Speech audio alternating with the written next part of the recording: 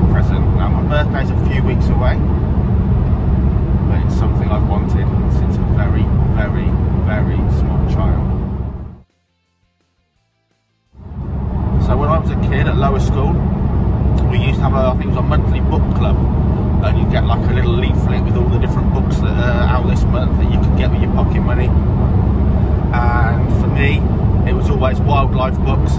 And I remember one vividly, a little tiny small, about 6 inch by 6 inch, little tiny paperback book, all about snakes. Now most of the snakes were North American, so I presume it was a North American print originally. Rosy boas, coach whips, diamondback rattlesnakes, rubber boas. Where we're heading? Well, we're heading to Ross-on-Wye, 120 miles from where we live in Northamptonshire. And we're going to go and meet a great guy called Dave, who has probably, I think, one of the best collections of snakes in the UK, venomous and non-venomous, and of course he loves his colubrid snakes like I do, and he breeds some incredibly rare and unusual snakes, or certainly snakes that are rare and unusual in the UK hobby for sure. So really, really difficult to get stuff. I think he's got some superb contacts, but he sure does know his stuff. He knows what he's doing, and his place is immaculate. The sort of place that you just think, wow, not a speck of dust, not a thing out of place. All the enclosures just look terrific, as do the animals.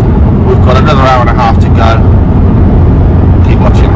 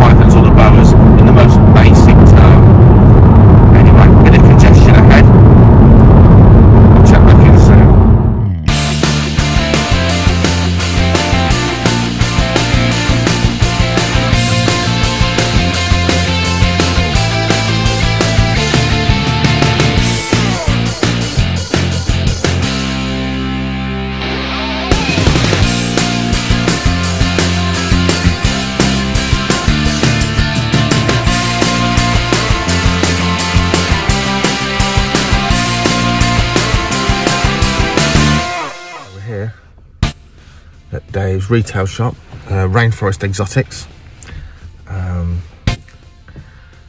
It's packed. Well, there's a lot of cars in the car park anyway. I was hoping it'd be quiet, and I'll take you in there. We'll film some of the snakes, film some of the stuff, because the place is immaculate. But we'll see. If it's really busy, we won't. So watch this space, and we'll see where we go from here. I'll flip the camera around, see him get a little look of his sign.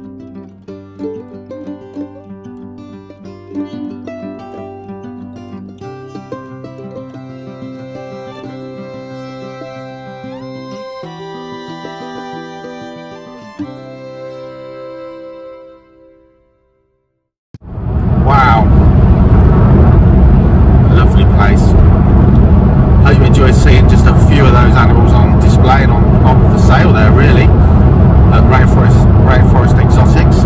Some really cool stuff and some real nostalgic stuff there, like the pink tongue skink stuff I've kept years ago, really interesting and unusual. And collared lizards, nice to see those things sort of coming back into vogue again. Captive bred, of course.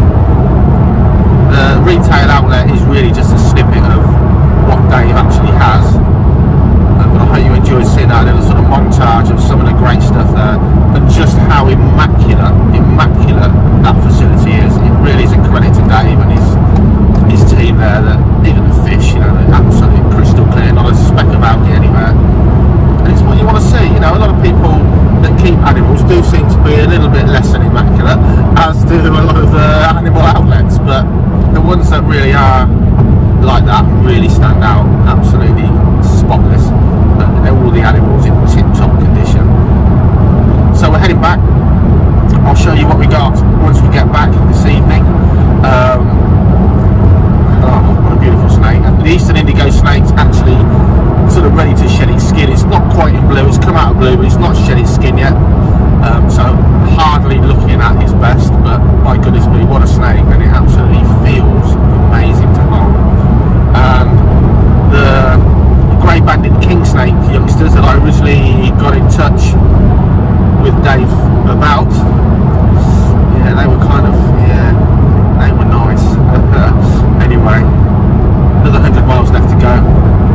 Watch this space, catch up with you guys.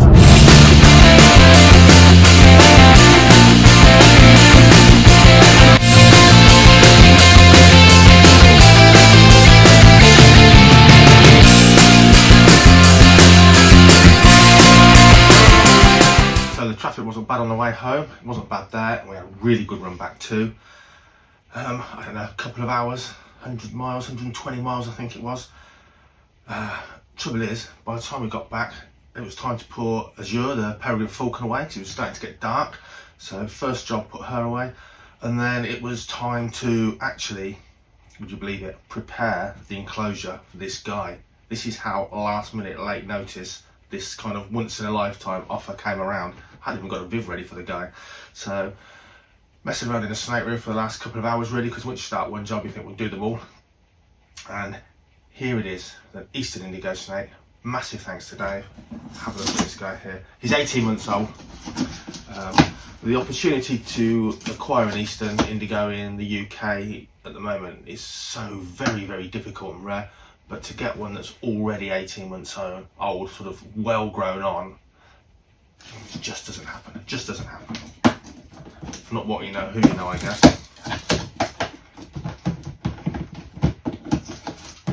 Been a long day.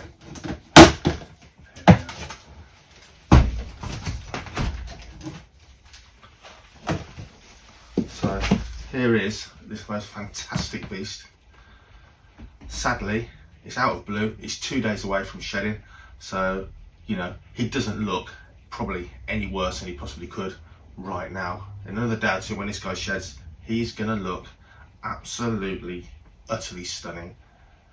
A beautiful snake, and it's the, if you like, the red chin variety rather than the pale chin, which is always more sought after.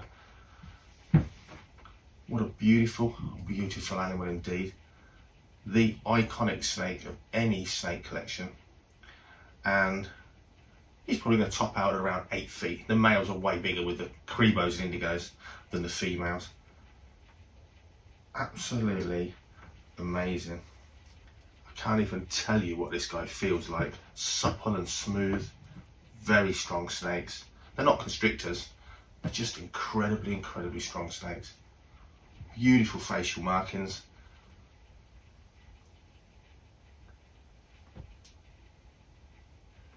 I think I've fallen in love. Don't tell my false water cobras. Don't tell the yellowtails. This is going to be the snake of my life. The one that you'll never forget. The whole opportunity today. I'll try and bring him up. Get a bit more closer pictures of him before we let him settle in and don't disturb him for a few days. Eastern indigo snake. Before I do, a massive thanks of course to Dave. Check out Rainforest Exotics if you're in the UK or indeed abroad, to be honest. Some amazing, amazing stuff. Hope you've enjoyed our mini adventure. Let's get some close-ups of this guy so you can start to appreciate him.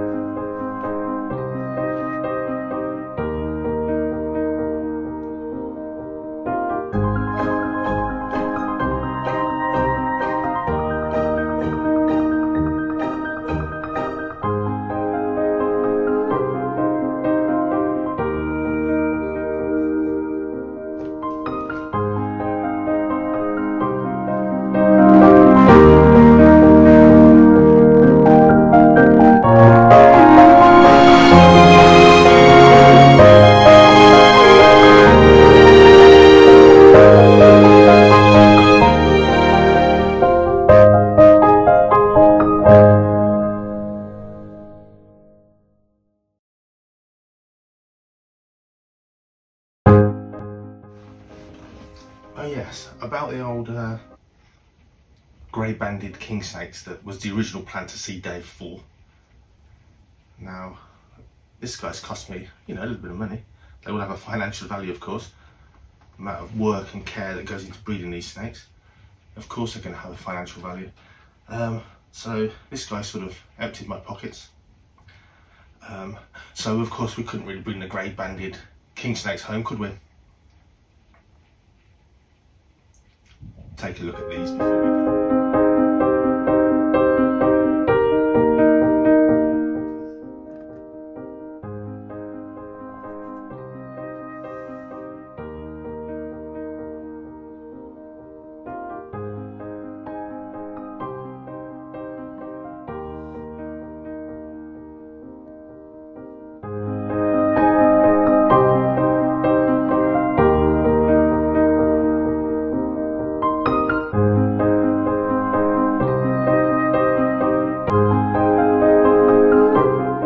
Just enjoy these photos of this beautiful snake.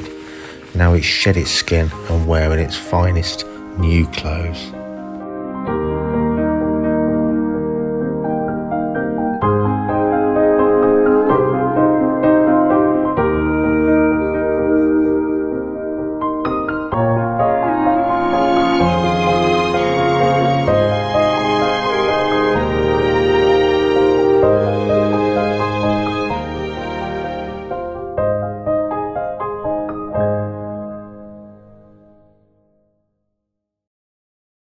Thanks for watching. Like and subscribe. and we'll see you guys soon.